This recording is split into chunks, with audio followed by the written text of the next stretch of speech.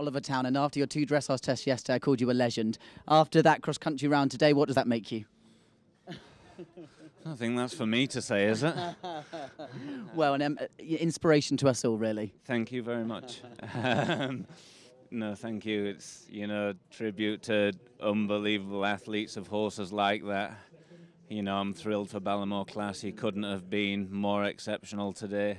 When I pressed go, you'll very rarely see an event horse open its stride coming out of away from the lake like that, and he kept his jump all the way. He galloped unbelievably, and he still felt.